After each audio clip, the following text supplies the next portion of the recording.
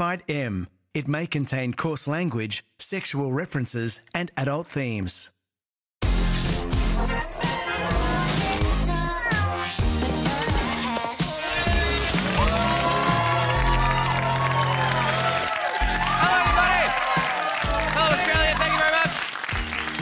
This is Tonightly. I am government comedian Tom Ballard. Tonight, performing live on the show, rising star Jack River will be here, everyone. Yeah.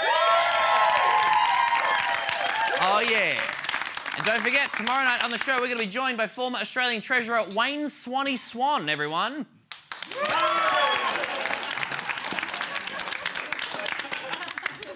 Tough crowd. First up tonight, Greens leader Richard Di Natale, seen here pushing out a greenhouse gas, was at the National Press Club today to make an important announcement. But we also need the government to intervene in other areas, like the provision of essential services. Banking is a prime example. That's why today the Greens are announcing our plan for a publicly owned bank. Yes, we're going to get a nationalised, publicly owned bank once the Greens are in power. In other news, we're never getting a nationalised bank. That's how it works. The purpose of the bank would be to offer cheaper mortgages to help with the housing affordability crisis. That's good news. Except that the loans are capped at $500,000, which means in Sydney I'll be able to afford this beautiful photo of a house. Fair play, it's a good idea. It's a bold idea from the Greens there, which is very good, and I'm sure they've thought long and hard about how to make the name of this idea, you know, not sound too communisty. A People's Bank. The People's Bank. The People's Bank. A People's Bank. Yes, the People's Bank! Good thinking, Greens. Here are some slogans for the People's Bank. Now's the time to switch. That's a good one. You can with Commie Bank. Or invest your shavings with us. No. I had some more ideas, but the graphics team said they wanted to go home. So. It was a pretty important speech for the Greens there, lots of big announcements, and the ABC News, they treated it with the respect it deserved. So much so that during Di Natale's speech, they showed rolling footage of the royal visit in the bottom corner at the same time. Now, Richard Di Natale is an avowed Republican. That is some sweet trolling from ABC News. That'd be like me doing my monologue and just having a little video of the Bolt report come up here. Hey, Andrew. And then it started small, but then 30 minutes into his speech, the royal arrival went from being a small square in the corner to pretty much nudging him off the entire screen. Yeah, shut up, Di Natale. Stop talking about wealth inequality. Let me see the unelected millionaires. Some people did not like Di Natale's ideas at all, like Senator Eric Abetz, seen here laughing even before he had his finger pulled. 2 fart jokes already, you're welcome. Abetz said that Natale's speech was so crazy, Australians watching it could be forgiven for thinking they'd mistakenly tuned into ABC comedy. OK, now, first of all, people mistakenly tuning into ABC comedy is how we get half of our viewers, all right? So that's good. And you got to agree with Eric here, you know? You'd understand Richard Di Natale's speech was comedy gold. We drove the case for a levy on the big banks to compensate for their implicit banking guarantee.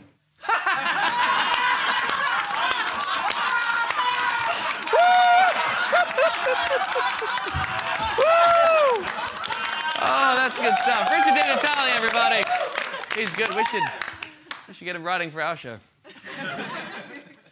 Speaking of TV, you guys heard of Gogglebox? Yeah. Good. You love Wayne Swan and Gogglebox. That's what I know about you people. Gogglebox is a TV show where real people are filmed on their couches watching a variety of different TV shows, which then becomes a TV show for us to watch at home on our couches. It's a TV turducken. And it's a very popular show. People love hearing the cast's opinions on everything from television to politics. Last night, the show's Anastasia and Faye went on Paul Murray Live on Sky News to talk politics and give a hot take on our hot PM.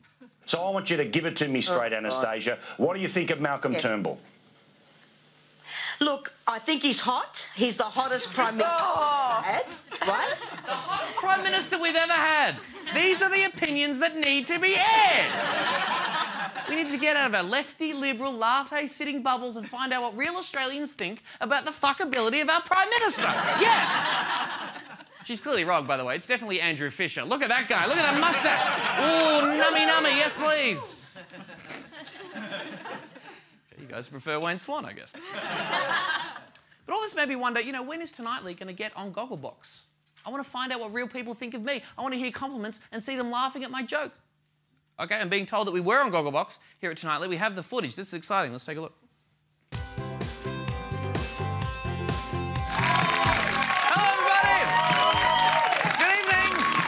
Ballard. This is Tonightly. Thank you for joining us. I feel like we're about to watch the gay underbelly. Ooh, Ma! Do they drug test these people before the show? Tonight we bring you stand-up comedy from French bon vivant Marcel Lucon. 5 minutes and all I've heard is introductions and bullshit. I want a gangbang, not a bang-bang. Come on! I can't believe Australia is allowing this absolute wank stain so much airtime and I'm addicted to it. Oh, thank God it's over. It's so painful, this show.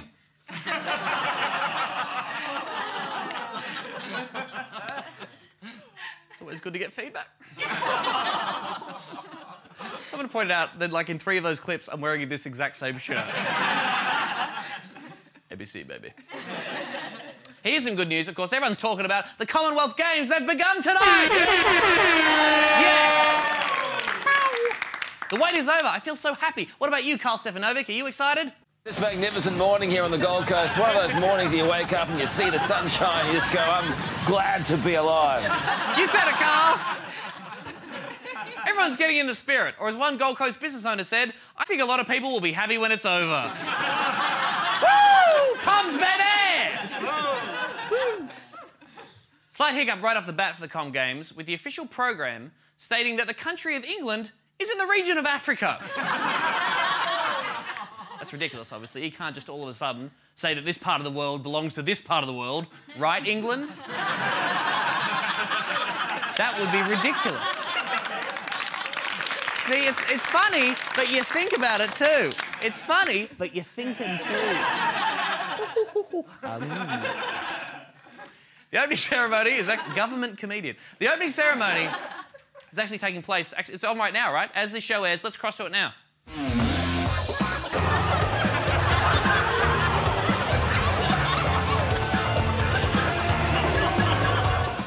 OK, we don't have the rights to show any footage for the Commonwealth Games.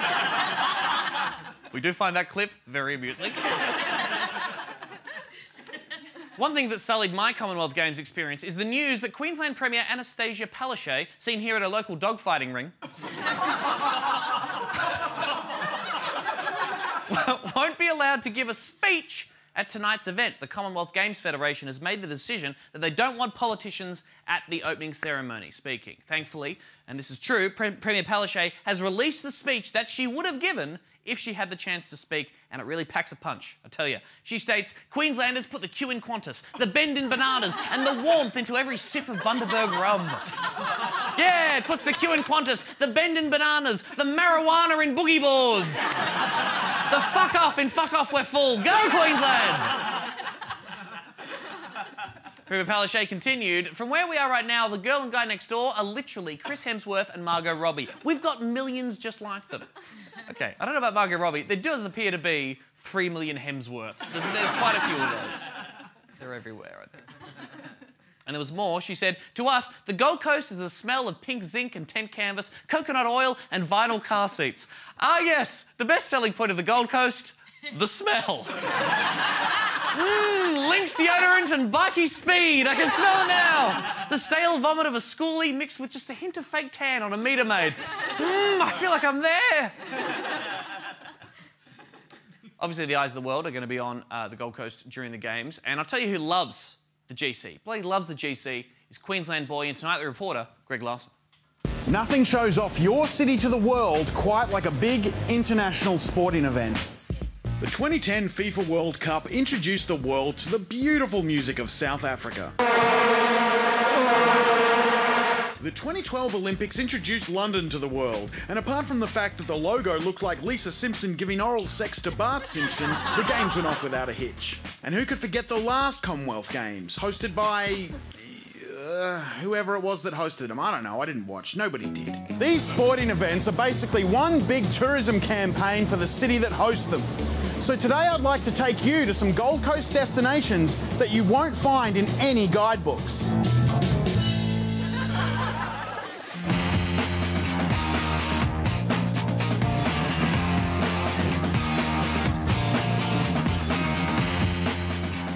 We're here at a shopping centre in the middle of Surfers Paradise, and we're about to go in there and shoot some guns. There is nothing that is more Gold Coast than that. Whoa.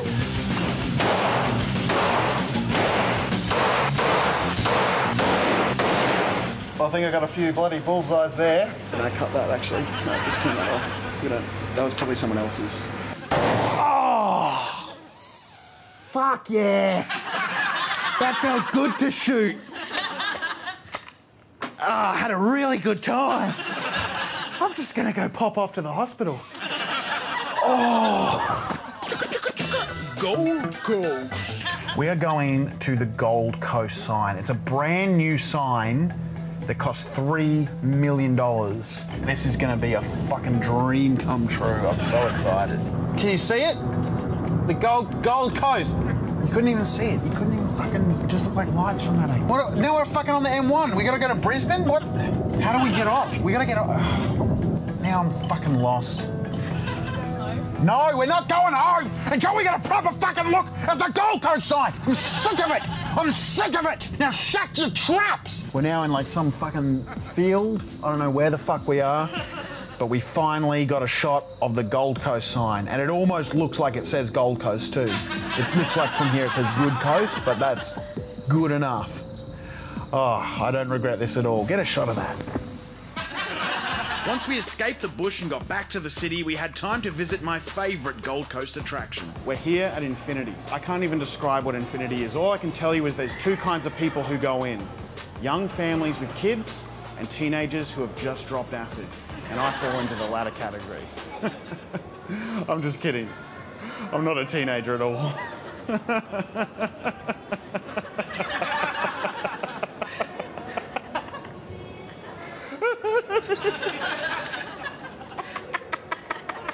I can't wait to get inside. Where am I? Where actually am I? Oh, fuck no. It's magic. It's magic. It's magic.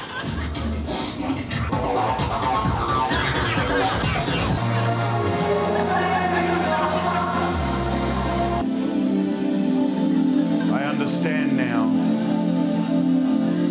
We are all part of one consciousness. I'm not afraid. I'm not afraid. Well, I've had a great time. You know, some people might tell you the Gold Coast is tacky, but what I've found is that it's fun, family friendly, and most importantly, full of adventure. I know you're scared, I'm scared too. I don't know what's gonna happen. So bring on the Commonwealth Games. All right, are we done?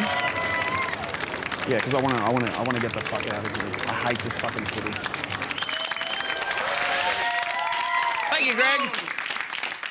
Time now to talk about Instagram. Last year, Britain's Royal Society for Public Health rated Instagram the #1 worst social media network for mental health and well-being. Congratulations, Instagram! Good stuff, Insta. Don't worry, Facebook, you'll get there next year.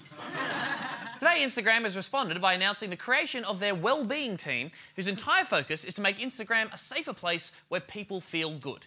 Here to explain more about the decision is wellbeing team leader and Instagram influencer Greta Lee Jackson. Oh, hi there, at Tom C. Ballard, #Tonightly, #clean eating. You just call me Tom, it's fine. So Instagram, you know, has now been associated with depression, anxiety, negative images about, you know, people's bodies and stuff. This is not a good look. Well, Tom, here at Instagram, we believe that anything's a good look with the right filter. And our wellbeing program deals with depression and anxiety in a safe way by making it look hot AF on Insta. What? Surely the best way to deal with mental health problems that are attributed to Instagram is by people deleting Instagram. No! Whoa! No. We don't want you to stop using the gram. That would be totes cray-cray. What we want you to do is, instead of only posting pictures of the best moments, post pictures of the worst moments, but make them look the best. #depressed to impress. Depressed to impress? What That's awful. That sounds like you're exploiting people's poor mental health. Don't be a hater. I do it all the time. You don't look very sad. Oh, I'm horribly depressed. Oh, really? Yeah. I've been wearing the same hashtag outfit of the day for the past week. What are you doing? What's that? What's going on? What just happened? This just happened. Oh, my God. That was so quick. That's called an Angstagram, and it's part of our new wellbeing initiative.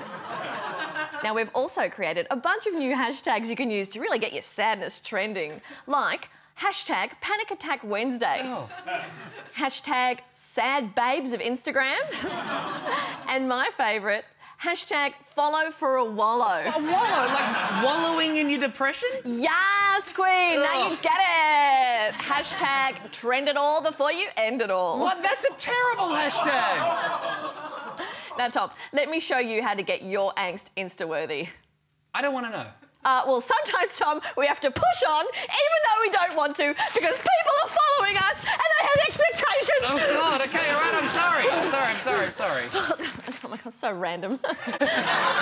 So here's a picture of someone with a boyfriend holding hands with them, which would normally make me pretty jealous, but not anymore, because here's my reality, and it's just as Insta-worthy, holding hands with my remote. See, your gram can be lit AF while you're feeling shit AF at the same time. AKA simultaneous.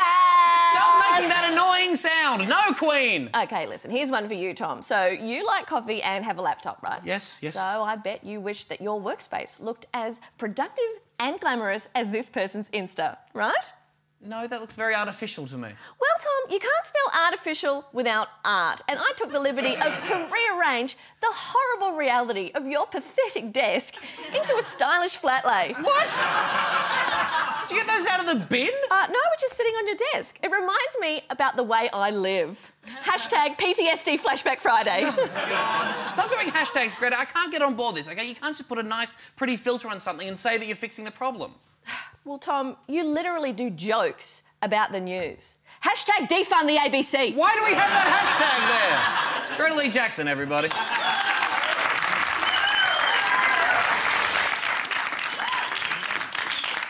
Moving on now, the Commonwealth Games means athletes and sports and stuff, but it also means that the Royals are in town! I hate you people. This marks Prince Charles' 16th trip to Australia, and people are excited, particularly young Brisbaneites Bruno and Lulu Hickey, who braved the rain today in order to meet the visiting royals. Bruno said he was very interested in the history of the royal family and told the ABC Queen Elizabeth has been the reigning monarch for more than 40 years now, so it'll be interesting to see how long Charles reigns for, maybe 3 to 4 years? What do you mean by that, Bruno? What are you going to do to Prince Charles, Bruno? Bruno! Bruno! Of course, the debate around the role that the British royal family should play in our system of government continues to chug along. Just this week, former Prime Minister Paul Keating told the British press he's certain that Prince Charles would support Australia becoming a republic. Oh yeah, Paul? I'm pretty certain Prince Charles would also support you not touching his mum all the time. God, Paul, stop it! It's my mum! Fuck, it's not funny.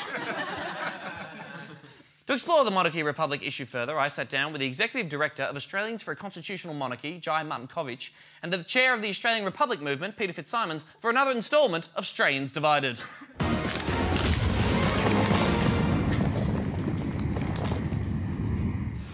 Hello, Peter Fitzsimons. Hello, Tom.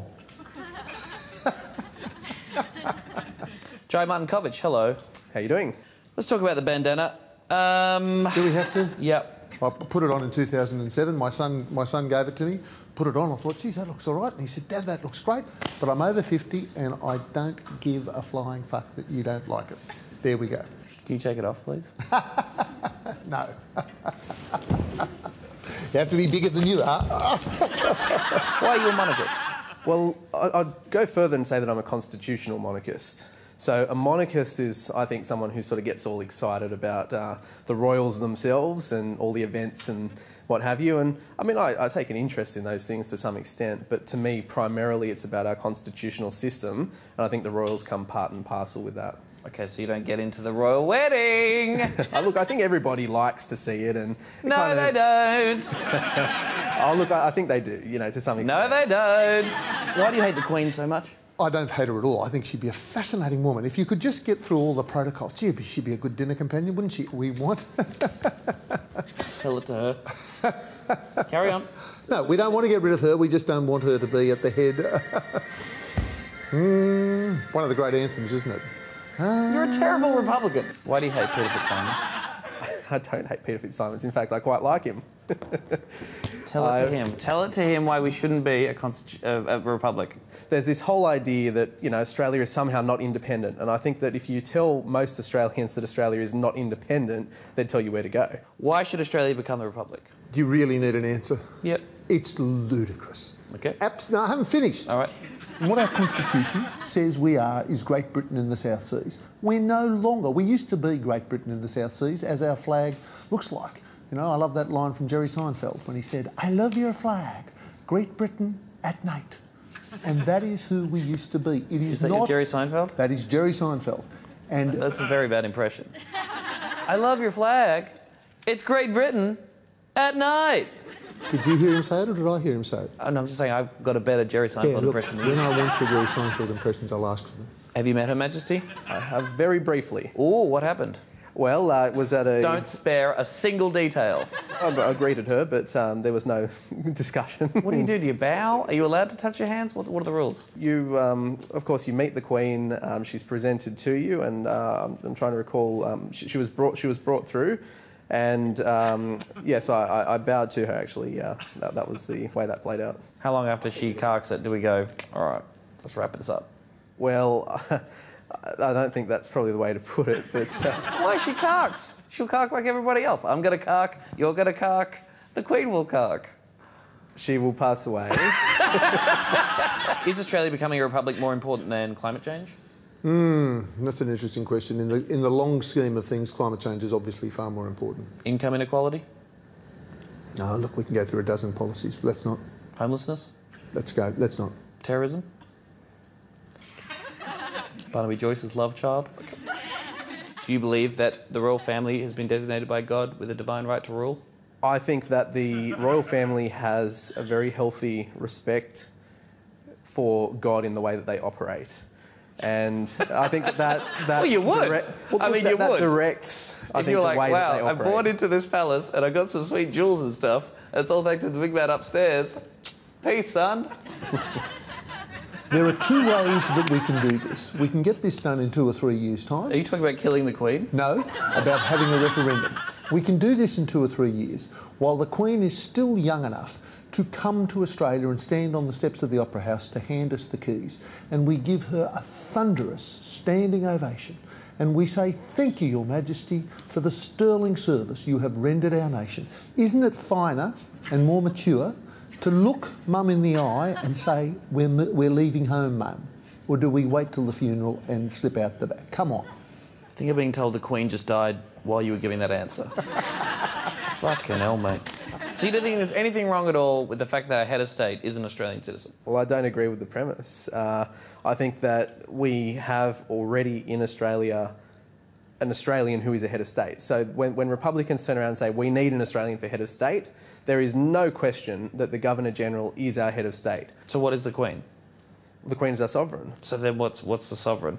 Well, the sovereign is the personification of the Crown. So the functions that the Crown has in our constitutional system has a figurehead at the top of it. Just seems like doubling up a fair bit there.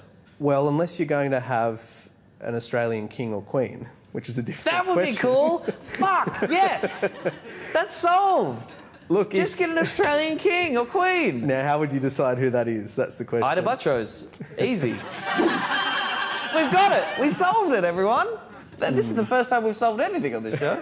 This is great. I think it's too late for it, to be honest with you. If we had have done it 100 years ago, it might have worked. I think Ida was around then, so that's that'll be fine.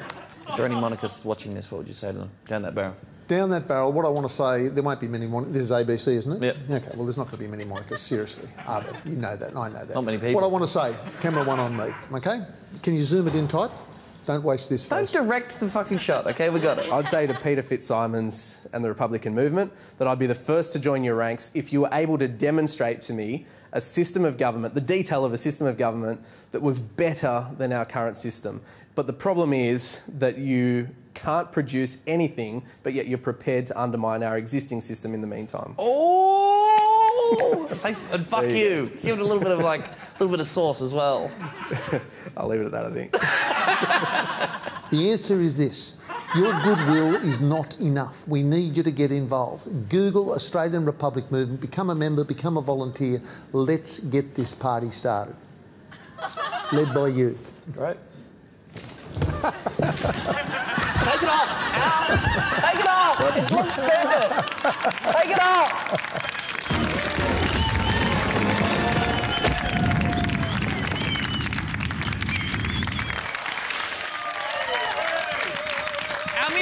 For tonight has been selling out shows across Australia. Her debut album is called Sugar Mountain. She's here to perform the single Ballroom. Would you please welcome Jack River?